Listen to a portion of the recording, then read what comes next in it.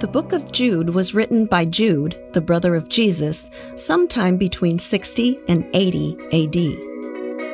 He writes to a church which had been struggling against false teachers that were living opposed to the teachings of Jesus and leading Christians astray in the process. Jude responds to these reports with an urgent message to defend the faith from corruption and selfish living. Jude reminds the church of God's righteous justice that had been delivered throughout history to the wicked cities of Sodom and Gomorrah, to rebellious angels, to the murderer Cain and the sorcerer Balaam. In each case, these figures claimed authority independent from God and distanced themselves from His will. In return, God gave them over to their sinful desires, honoring their choice to live apart from Him. Jude says that these false teachers will meet the same fate if they continue to let their sinful urges drive their actions. The church must be different. Jude calls Christ followers to build each other up in faith by the power of the Holy Spirit, keeping themselves secure in what they know and have experienced in God's love.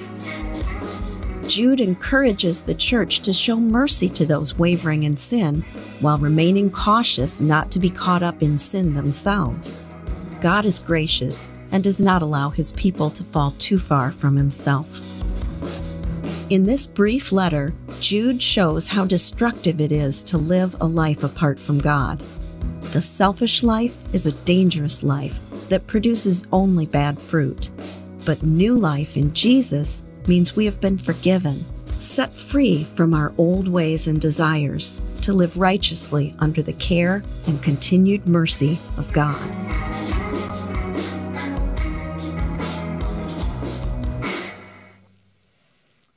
Good morning. So good to see everyone here and you online. So thankful that you're joining us on Facebook and also YouTube. So this weekend is Thanksgiving weekend, right? And it's a weekend where we are reminded and encouraged to give thanks. It's different this year, isn't it?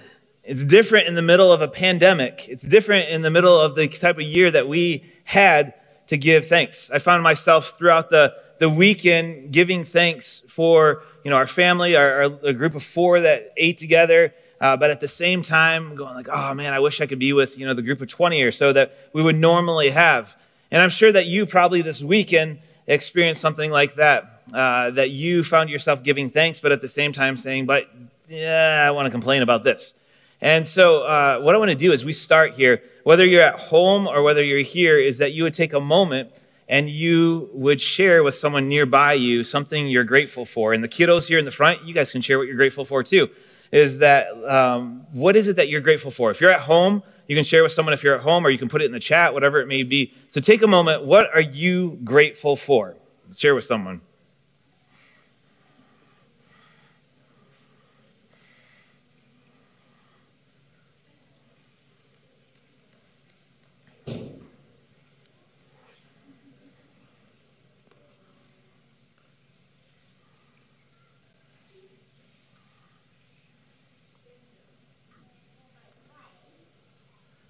Gratitude is a great perspective changer, and as I look over here, I see the souls. I'm sure they were grateful to be together, and Matt, Andrea, good to see you both. Matt, thanks for your service, and glad to see you back here. I'm sure that was much gratitude this weekend, and the same with all of you, is that there is many things to be grateful for, and it has great health impact. And so I'm grateful that you are here this morning in person, or you're here online with us. It's just good to be together. So we're going to look at the book of Jude, and we're going to read the first 2 verses to start off with, and then we'll dive in a little bit deeper here. So Jude, the first verse in the only chapter of Jude. Jude, a servant of Jesus Christ and a brother of James, to those who have been called, who are loved in God the Father and kept for Jesus Christ, mercy, peace, and love be yours in abundance. We'll take that. I'll take mercy and peace and love in abundance. I'm sure you will too. That's something to be thankful for in this time. Now, when I looked at the book of Jude, there was one verse that going into Jude, I thought maybe I would speak on this one verse, and that was verse 23, which says, save others by snatching them from the fire. And I'm like, oh, this is a verse that often gets used in Jude, and it's a highlight verse. So what I'll do is I'll talk about evangelism, I'll talk about salvation, and then we'll talk about how grateful we are for having Jesus, and that'll be the message. And then I read verse 3. Verse 3 says this, "Dear friends, although I was very eager to write to you about the salvation we share, I felt compelled to write and urge you to contend for the faith that was once for all entrusted to God's holy people." So what he says here is he's like, I was really, really eager to write about salvation. And that's what I thought we'd talk about too, is that it'd be a great Sunday to celebrate our salvation. But if Jude says, hey, I felt compelled to write about something else, I should respect what Jude has to say and see what Jude was compelled about. Now, when you're eager to do something, you go at it. You're wholehearted, you're engaged, you're looking forward to it. When you're compelled to do something, it's generally a different story. Is that you feel like, well, I have to show up, or I have to do this, or someone's expecting this, or you're compelled by the Holy Spirit, where there's that prompting of like, go, and we have the choice to reject the Holy Spirit or to respond to the Holy Spirit. Now, there's many Sundays that I'm eager to give a message that I'm like, oh, this content is good, the scripture is amazing, this is going to be good. And then there's other ones where I'm compelled, like Jude, of like, I really don't want to speak this. I really don't want to share this because I don't know how it's going to land. There's certain, responses and so on and so forth. But Jude is saying it's important, it's so important that he's compelled to do this. And he was not eager to do this, but he was compelled. He felt the weightiness. And here's why. In verse 4, "For certain individuals whose condemnation was written about long ago have secretly slipped in among you. They are ungodly people who pervert the grace of God into a license for immorality and deny Jesus Christ, our only sovereign and Lord." All right, so what he's saying is he's saying there's wolves in sheep's clothing in your church. He's writing this to a church. And he's saying there's people in your church like this. What they do is they're ungodly and they pervert the grace of God, and then they use it as a license for immorality and deny Jesus by what they're doing and by what they're saying. And so he's saying there's these wolves in sheep's clothing. But when we talk about wolves in sheep's clothing, we generally assume that the wolf knows it's a wolf, right? It's putting on this front to be in there. But what Jude is saying is that there's people who call themselves followers of Jesus, who say they know Jesus, they're saved, they try to walk in this. But what they do is that they're perverting the grace and living how they so choose. He's saying they're ungodly. And they're taking this grace, which has been given as a gift, and they're taking it for granted, and they're just, in a sense, stomping on it. And he's saying they're present in the church. And the scary thing is that they may not know that they're wolves. They may not know that they're ungodly in God's eyes. They may not know that they're perverting the grace. They may not know that they're taking this as a license for immorality. He's saying you have to pay attention to this. So in a sense, he's saying this. He's like, I'm saved. These people say they're saved, but they're going to live and believe how they want to. They're going to go where they want to, say what they want to, look at whatever they want to, sleep with whoever they want to, be racist or sexist if they want to, spend their money however they want. They're going to drink and ingest whatever they want. They're going to do whatever they want, but I'm saved. You know what? God loves me. He'll forgive me. And he takes this grace that has been given as a license to sin. And Jude, he points it out as rebellion. He said these people in the church are rebelling against God. And they need to know that. We need to know that. We need to be aware, because I don't want to be that person. And I'm pretty confident that nor do you want to be that person. You don't want to be the one perverting the grace of God, of using license for immorality. Is that, I assume the reason that you're here or you're watching online is that there's this desire to grow. And so how do we walk in this? How do we avoid being these people? Well, we're going to get to that at the end of the message. But what Jude is going to do is he's going to frame this in a little bit more. And he's going to ask some questions and for us to consider as we consider his thoughts here. Because Jude is contending for faith in an everything is permissible kind of world. I mean, that's our world right now, is that everything is permissible, but it's not necessarily beneficial.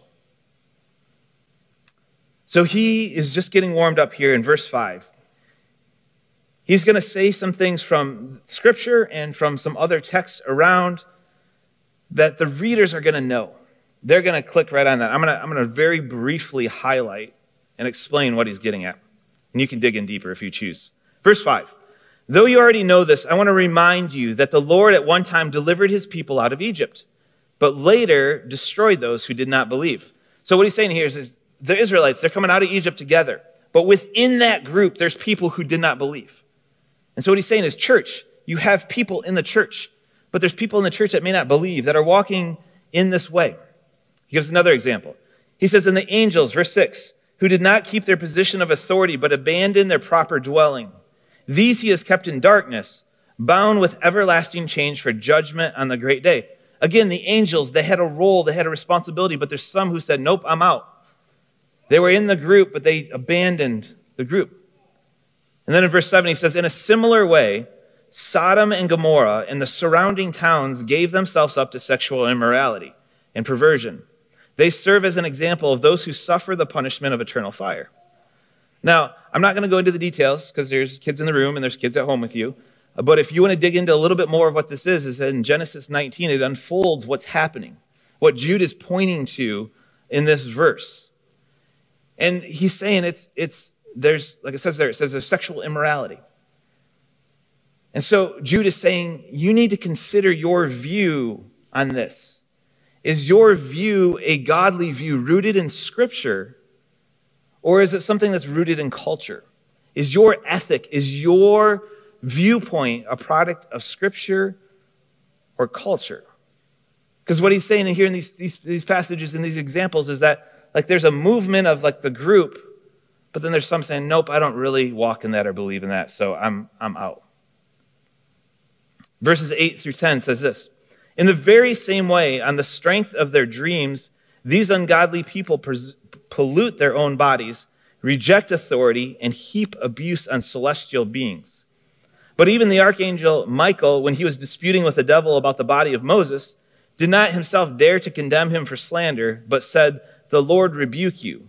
Yet these people slander whatever they do not understand, and the very things they do understand by instinct, as irrational animals do, will destroy them. Okay, you probably just said, what? What was all of that about Moses' body and irrational animals and dreams and angels? What in the world? Well, what he's referencing is from the book of Enoch, which is in the Apocrypha. It's outside of Scripture, the Scripture that you're most likely holding. It's from the book of Enoch, and it's explaining essentially that individuals can go after pleasure, can go over their independence, that they are sustainable within themselves, that they're under their own authority. But what Jude is saying is that that's not the way to live. We need to be under the authority and the lordship of God.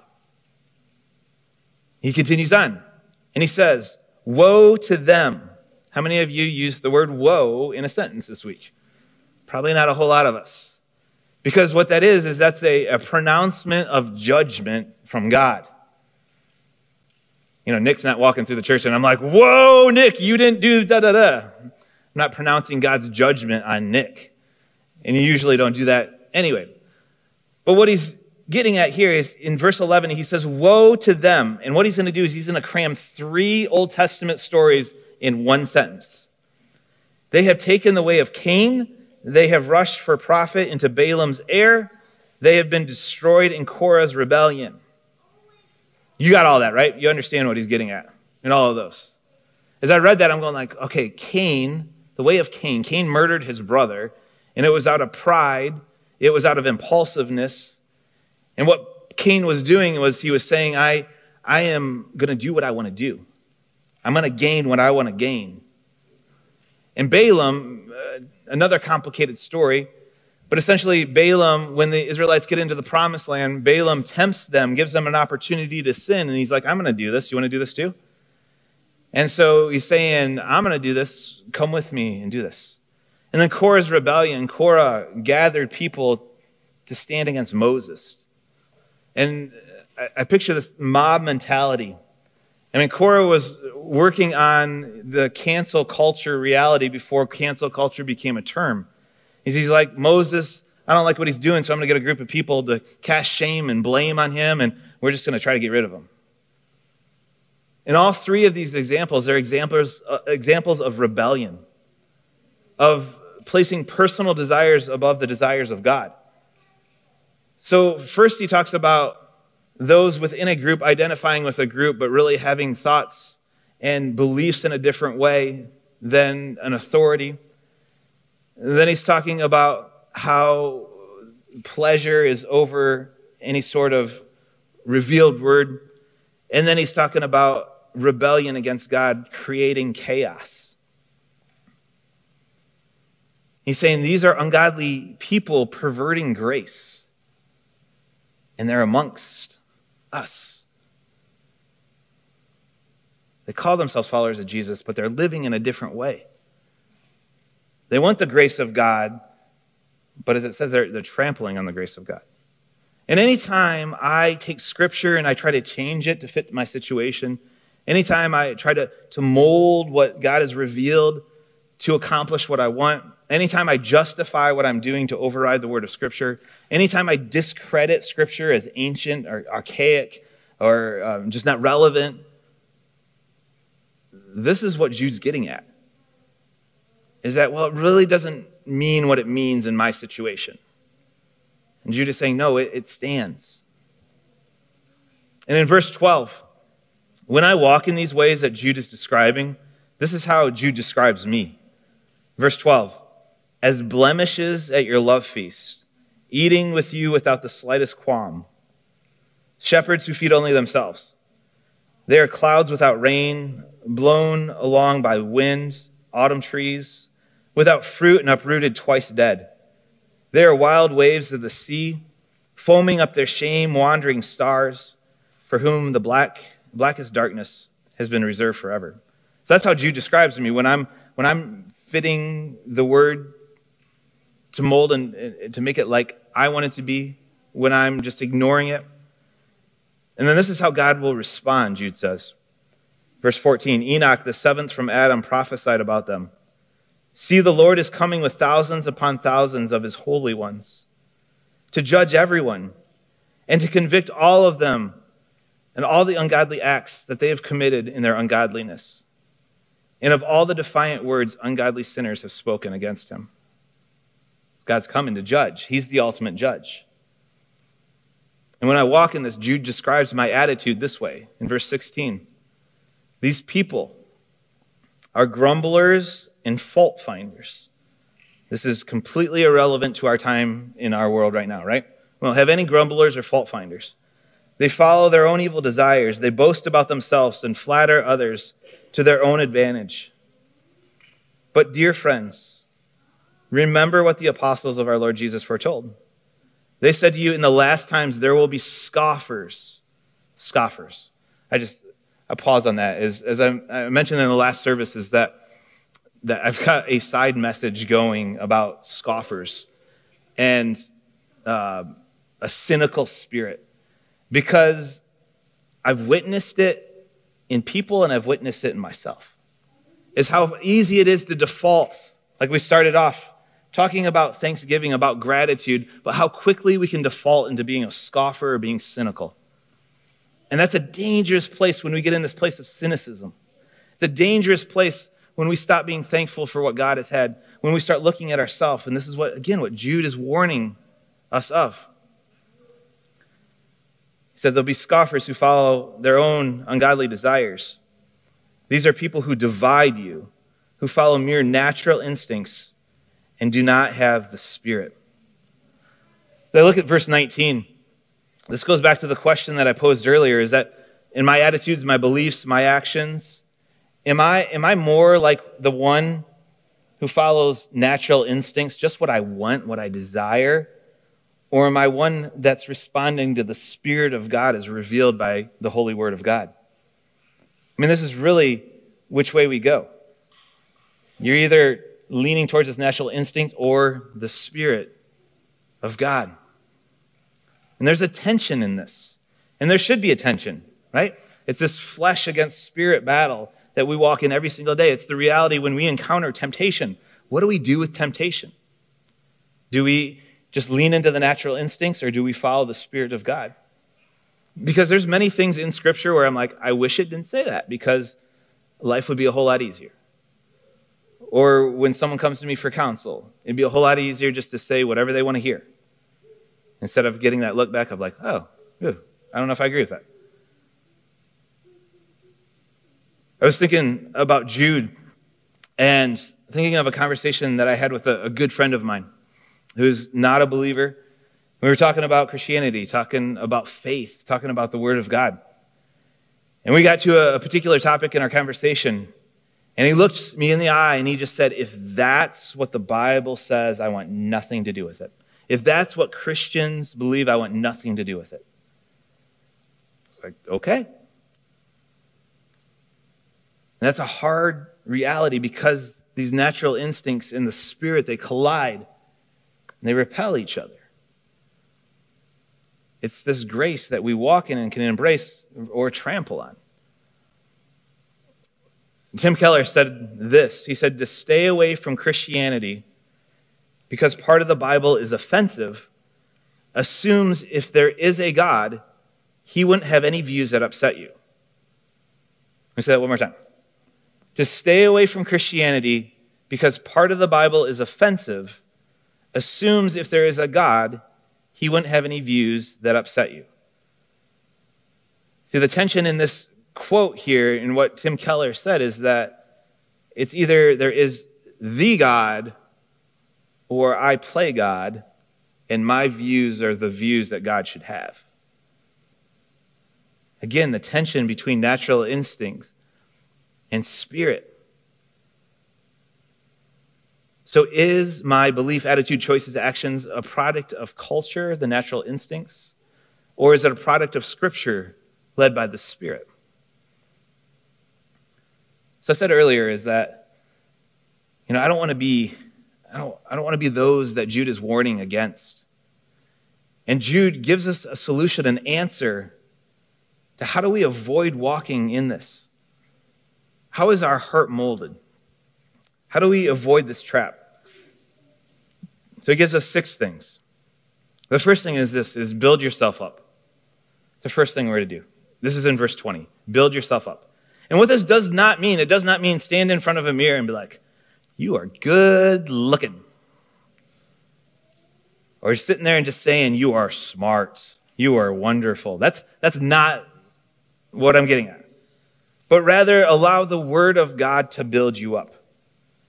For you to look into it and to know that you are beloved, that you are forgiven, that you are cared for, that you are bought at a price, that the list goes on and on and on of who you are. Allowing the Word to wash over you, to understand that God has a plan for you, that God knows your future, that God cares for you. It's this molding of my heart and my mind to be like that of God's. And how we build ourselves up is through the Word. As Scripture says, do not merely listen to the Word and so deceive yourself, but rather do what it says. Live out the Word. So the second thing, after build yourself up, also found in verse 20, is pray in the Holy Spirit. What this does not mean is, dear God, thanks for this day. Help me in this. Do this for me. I need this. Amen. That is not praying in the Spirit. Praying in the Spirit is more like this.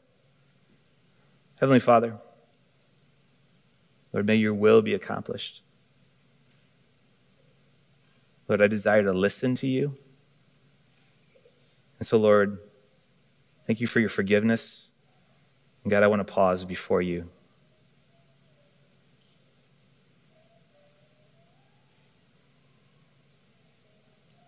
And it gets uncomfortable when we just sit because we feel like we have to produce. But praying in the Spirit is expecting the Spirit to speak to us. Because at that moment where I just stopped and I started talking again, is many times where I'm tempted to start talking again. Oh, yeah, God, I forgot to ask you for this. But rather it's this expectancy of Spirit, you're going to speak to me. You're going to lay something on my heart. You're going to lay something on my mind. You're going to bring something to me to encourage me, to challenge me, to change me. But I need to just expect and pray in the Spirit, to sit still and to be quiet. It's to wait on the Lord, is lean into him. Third thing is keep yourself in God's love. So we go to the scripture to build ourselves up. We pray in the Spirit with an expectant reality, and then we keep ourselves in God's love. Is believe what the Word of God says about you. Believe that you are loved. Believe that you are cared for. What you're praying in the Spirit for, be reminded of what God spoke to you, what God encouraged you in the Word and in prayer. And be patient. See, when we keep ourselves in God's love, when discouragement, when defeat, when challenge, when a roadblock, when brokenness come, we believe and we know that God loves us because we're meeting with him here. So Jude's saying really the first three are for you to really focus on yourself. But then the last three are for others. Fourth thing is to give mercy or compassion to those who doubt, found in verse 22. Give mercy or compassion to those who doubt. I mean, it's so easy for someone who's like my friend that I mentioned, for me just to jump on and be like, I can't believe you don't believe this. And then I just throw lots of information at him. What is that going to accomplish? It's information that he's taken in. So it's giving mercy and this compassion to those who doubt. I was thinking about information and that we live in this information age, in this knowledge overload. So some studies and some estimations have come out that until the year 1900, human knowledge doubled every 100 years. So we had human knowledge, 100 years goes by, it doubles. Every 100 years, it doubles. That's until 1945. Then it doubled every 25 years. So the pace is picking up from every 100 years to 25 years. And then in 1982, some changes are happening. Every 12 to 13 months, human information knowledge is doubling in 1982. And in 2020, it's estimated that the amount of human information and knowledge is doubling every 12 hours. Every 12 hours. There's no wonder it's a struggle trying to figure out what is true, what's being said, what motives people have. And so by throwing information at people instead of mercy and compassion, it's just more information overload at them.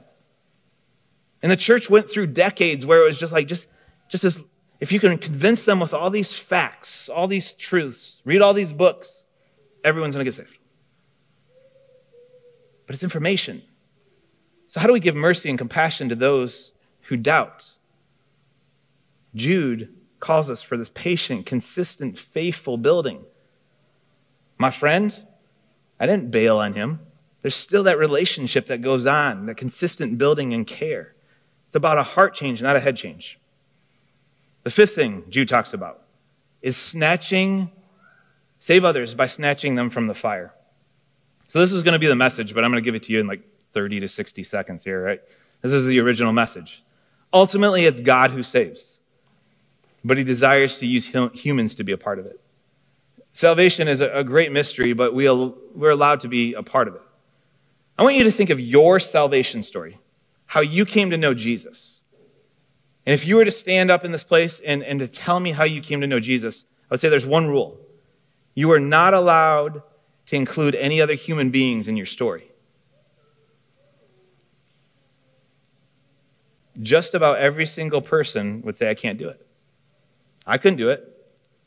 Because I would talk about my mom who sat with me and shared the gospel with me and that I responded to. I would talk about my grandma who prayed for me. I would talk about Sunday school teachers who planted the truth at little moments along the way. And I think you'd say the same thing, that there's other people. And so we have the opportunity to save others by snatching them from the fire. It's by sharing the gospel. It's by speaking the truth with words, not just your lifestyle.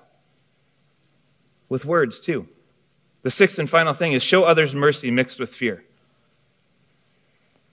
So it ties into this one. We're to give mercy and compassion, just like here, but it says mixed with fear. Now that doesn't mean scare them, but it means help them understand who God is, this respect, this reverence. Help them understand that really the next hour is not even guaranteed. Like we've all experienced how quickly life can be taken from us, how quickly things can change. And so there is an urgency. There's still this mercy, this compassion with those who doubt, showing this mercy, but mixing it with fear. Again, not scaring them, but speaking of the urgency and the respect and the reverence and what God demands of us. See, we contend for the faith, as Jude said, not having the goal of being right. It's not just about being right. I think that's an error that too many Christians have made. We don't have to be right. We have to just share Jesus. And the Spirit of God does an amazing work. Salvation is a mysterious reality. It's a beautiful reality. But we're to contend for the faith by not being right, but rather pointing to this new birth of this living hope. And in 1 Peter, it says it this way: "Praise be to the God and Father of our Lord Jesus Christ. In his great mercy, he has given us new birth into a living hope through the resurrection of Jesus Christ from the dead, and into an inheritance that can never perish, spoil, or fade." He's given us new birth into a living hope. It's the birth of Jesus, the life of Jesus, the death, the resurrection of Jesus that gives us something that's not going to perish, spoil, or fade, because everything else will. And so we walk in this living hope. And what an appropriate verse for this time of year is new birth. In the beginning of Advent, as it's already been mentioned, is we think of hope. And hope is not grown-up wishing. Like as kids, you wish for things, right? As an adult, well, I just hope because it's more mature kind of wishing. No. It's not wishful thinking. It's confident expectation. Hope is confident expectation that what Jesus said will be. What Jesus said is. That the promises of God are yes and amen. And it's a living hope that we have. We're reminded in this season with the birth of Jesus. And as I drove by the fountain this morning and I looked in the center of our town, I love that our town still does this. There's Jesus. There's Jesus. What an opportunity we have in this season to speak of this living hope in the light of a pandemic, in the light of the reality of the world that we live in. That you have a hope that goes far beyond temporal realities, things that will perish and spoil and fade. A hope, a living hope in Jesus. About the expectation that Jesus came as a child, but that Jesus will return. And so we've lit this candle as a symbol of that hope. So this Advent season, as we walk through this time, I ask that you be intentional, personally and to those around you, that you would walk being reminded of the living hope, that you would contend for the faith because of the living hope of Jesus. What a great season to speak this truth in love to those around us, and for ourselves to be reminded of that same thing. This is how Jude ended his letter in verses 24 and 25. He said, "To him who is able to keep you from stumbling and to present you before his glorious presence without fault and with great joy, to the only God, our Savior, be glory, majesty, power, and authority through Jesus Christ our Lord, before all ages, now and forevermore." Let's pray.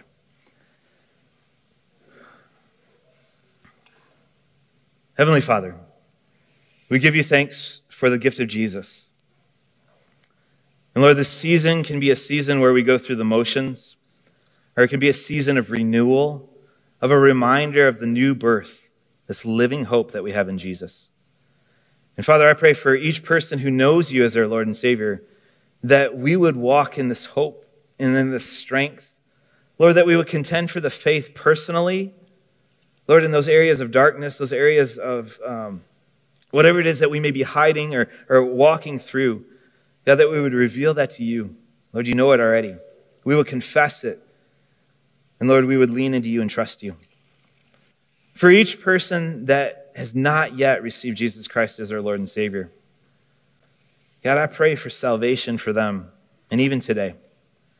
If you're watching, if you're here, that if you've not been forgiven of your sins, if you've not received Jesus Christ as your Lord and Savior, this is the starting point. It's the starting point of a lifelong journey walking with Jesus. But it's a yes. And so if you're ready to say yes to Jesus, if you're ready for this newness, to walk in this living hope, focused on things of eternal, you can pray with me. As, dear Jesus, as I'm a sinner, I've done wrong, and I've tried with my own strength. I've tried to do things my own way. But here today, I confess my sin to you. Jesus, please forgive me, and I receive your forgiveness of all of my sin. Lord, I trust that you've taken that sin on the cross, and you've made me a new creation starting today. And so, Father, today I proclaim you as my Savior, and today I commit to walking with you as my Lord. I commit to know you more, to learn your ways, to contend for the faith, as Jude said. So, Lord, I pray that you'd strengthen us, you'd direct us, you'd guide us. Heavenly Father, that we would be a church speaking hope and living hope each and every day. So, Lord, you're good. We're so thankful for you. We pray this all in Jesus' strong and powerful name. Amen.